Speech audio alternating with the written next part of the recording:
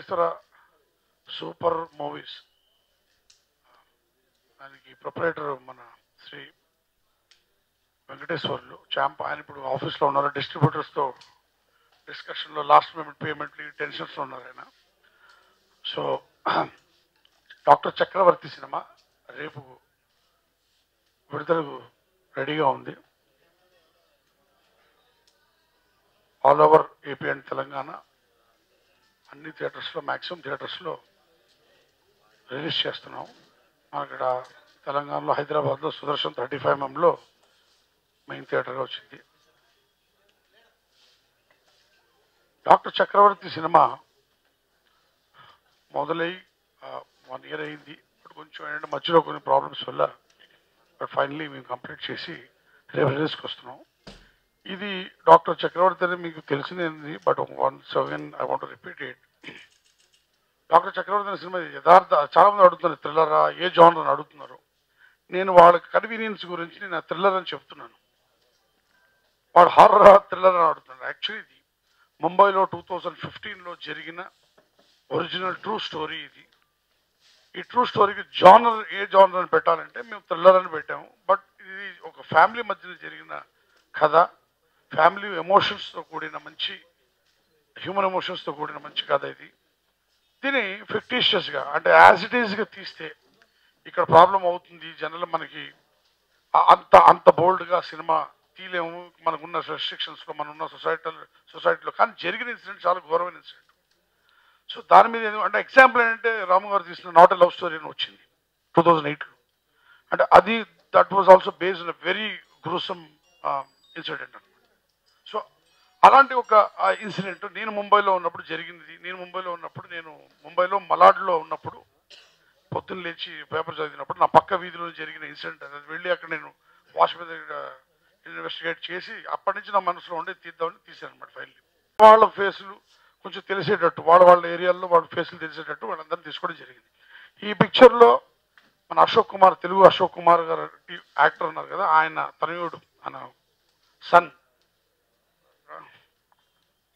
వంశీ, ఇతను ఇంట్రొడ్యూస్ చేయడం జరిగింది. ఇంతకుముందు ఆయన ఇదే first cinema as an actor. ఇంతకుముందు టెలివిజన్ చేశారు, but as a cinema this is first అనమాట. అలాంటి Anirudh Singh and original police officer, ఆయన ఫ్రమ్ యూపీ, ఇది ఎన్కౌంటర్ స్పెషలిస్ట్. రియల్గా అతని లైఫ్లోనే అతను ఎన్కౌంటర్ స్పెషలిస్ట్. ఆయన పాపం లీవ్ పెట్టి ఈ సినిమాకి నాకు షూటింగ్ వచ్చారు, అది చాలా థ్యాంక్స్ చెప్పుకోవాలి. అసలు గన్లో బుల్లెట్లు ఎంత ఎంఎం ఉంటుంది, అసలు వాళ్ళకి పర్మిషన్ ఉంటుందా లేదా, ఎలా వాడతారు, అన్ని ఇన్వెస్టిగేషన్, ప్రాపర్ ఇన్వెస్టిగేషన్ ఆయన ద్వారా చేశాను. ఆయన సినిమాలో ఒక మంచి పాత్ర కూడా నటించాడు. మేమందరూ రెడీ అవుతున్నాము. శేఖర్ గారితో ఇది నాకు 3వ సినిమా. మళ్ళీ ఇది థ్రిల్లర్ జానరే. థ్రిల్లర్ అంటే ఒకేలాగా ఉండకుండా ఈ థ్రిల్లర్ చాలా వేరియంట్గా ఉంటుంది. నాకు తెలిసి తెలుగులో ఒక ఫస్ట్ టైం ఒక ఫ్యామిలీ థ్రిల్లర్ అనమాట ఇది. సో ఈ సినిమా రేపు అందరూ రిలీజ్ చేస్తున్నాము. సో మా అందరికీ ఇది మంచి సినిమాగా అవుతుంది అనుకుంటున్నాను. థ్యాంక్ యూ అండి. నా పేరు సోనియా మాన్. అందరికీ నమస్కారం. This is my second film in Telugu film industry, Dr. Chakravarthy, and very realistic movie, very realistic cinema. So first movie I acted in a very differently, like very real form, and you can say without makeup, and I played a depressed girl in this film. As Shekharji told, that is all about realism in this movie. So I would like to thank Shekhar Suri that he's given me this chance, and I have worked in a different sort of movie here. So I actually only request everyone, so please accept our film and go and watch this. That's it. Thank you. वो इतना multi layered था, उसको निभाना और मेरे through मुझमें से doctor चक्रवर्ती execute होकर स्क्रीन पर आना, ये मेरे लिए बहुत ज़्यादा लर्निंग प्रोसेस भी था और मेरे लिए बहुत ज़्यादा चैलेंजिंग था. और इस फिल्म में कुछ ऐसे नए इमोशंस हमने इमोट किए हैं जो कन्वे हुए हैं, जो कि अभी तक सिनेमा जगत में अनछुए थे, अभी तक वो इमोशंस नहीं आए.